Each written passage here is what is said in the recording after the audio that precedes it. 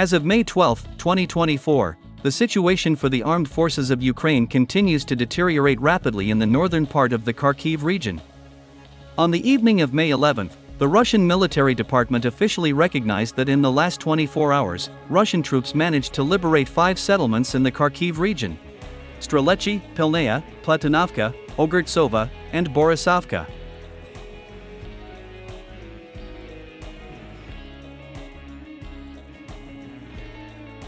At the same time, war correspondents continue to regularly report on new settlements that regularly come under the control of the Russian army. So, as of May 12, war correspondents recognized that Russian troops had managed not only to completely capture the territory of the village of Deteriorate, but also to take control of villages such as Krasnoye, Morokovets, and Olennikova. Moreover, war correspondents also report that Ukrainian soldiers from the territorial defense brigades continue to surrender en masse to Russian troops, along the entire line of combat contact in the northern part of the Kharkiv region.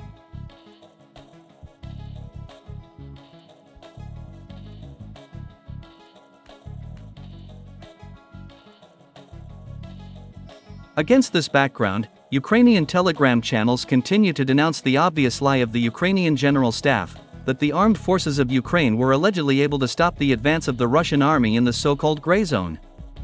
According to them, as of May 12, 2024, offensive actions by assault detachments of the armed forces of the Russian Federation forced units of the armed forces of Ukraine to retreat from at least 11 settlements in the northern part of the Kharkiv region.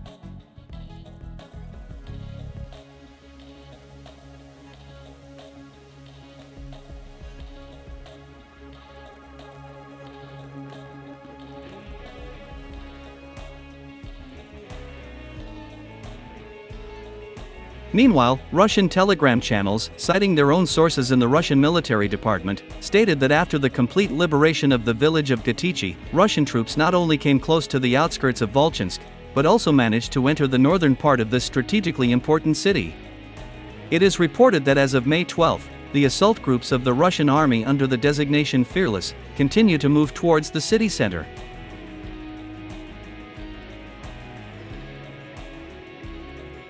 Commenting on the situation around the city of Volchansk, war correspondents said that from the first minutes of the storming of this city by Russian troops, Ukrainian soldiers from the territorial defense brigades began not only to leave their positions en masse, but also to surrender.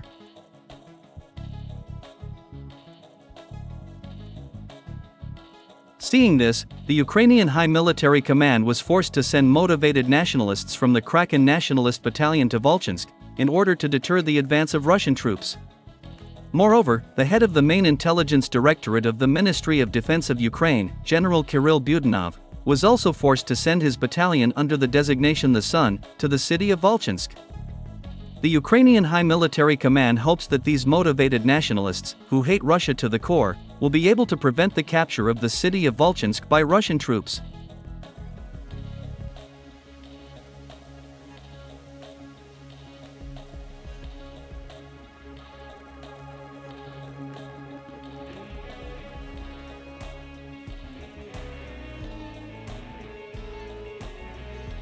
According to war correspondent Yevgeny Podobny, in Volchansk, heavy street fighting is currently underway, with the use of tanks and infantry fighting vehicles. The warring parties are also actively using artillery and FPV drones.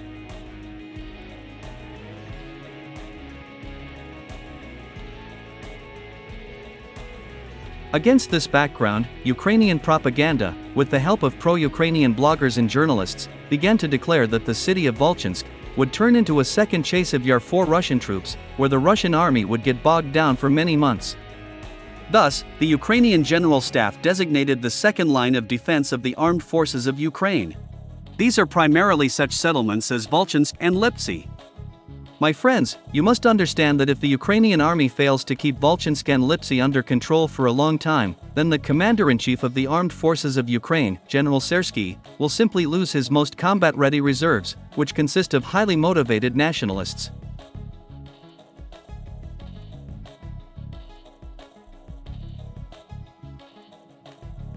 As you can see, the forcibly mobilized soldiers from the territorial defense of the armed forces of Ukraine do not want to fight at all, and surrender to Russian troops at the first opportunity. Therefore, it is so important for General Syrsky to continue to keep these settlements under the control of the Ukrainian army.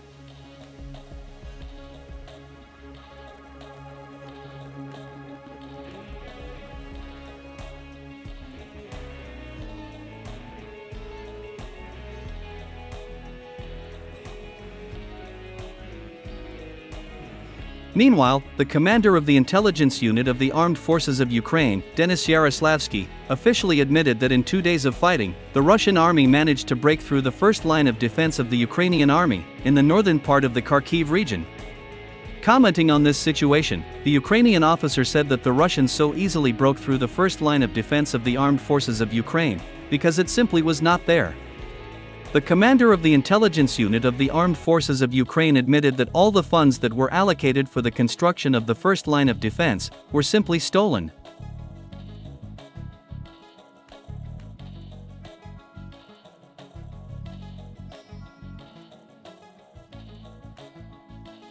As it turned out, in this part of the front, the Ukrainian army did not have not only fortified areas, but also minefields.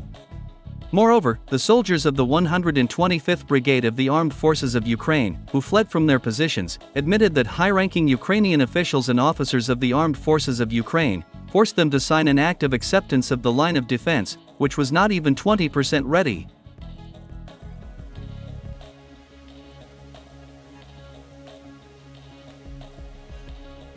Meanwhile, as it turned out, after the beginning of the offensive of the Russian army in the north of the Kharkiv region, accused of stealing funds for the construction of a defensive line for the Ukrainian army, the head of the Kharkiv Regional Military Administration, Oleg Senegyubov, along with 2 high-ranking officers of the Armed Forces of Ukraine, fled Kharkiv in an unknown direction. At the moment, the Ministry of Internal Affairs and the Security Service of Ukraine have put these people on the wanted list. However, the bad news for supporters of the Kiev regime did not end there.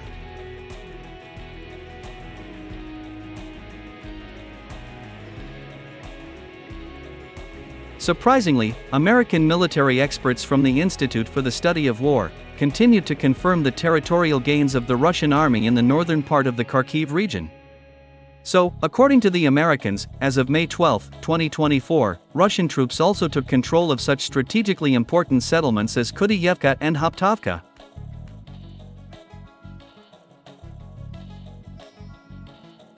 Well, my friends, based on how things are going on the battlefield, President Zelensky will also have to flee Kiev in an unknown direction very shortly.